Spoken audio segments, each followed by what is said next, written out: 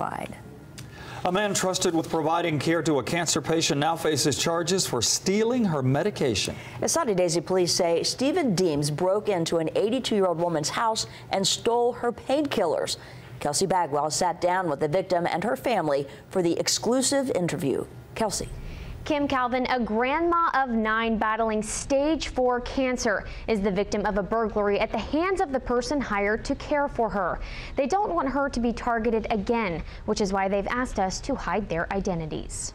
A person trusted with a loved one's care at the center of a theft investigation. I would have thought of all the people that come into your home, nurses that go through a home health agency would be the safest people. The family says they hired Stephen Deems, a nurse with National Healthcare Corporation, a week ago. He did an inventory of his patients' medicines last Thursday.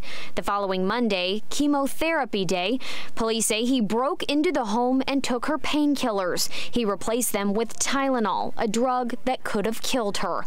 The victim's family now caring for her around the clock, too afraid to trust another stranger or show their faces. You have to really stoop low to break into someone's home who's the weakest and most vulnerable and steal their medication.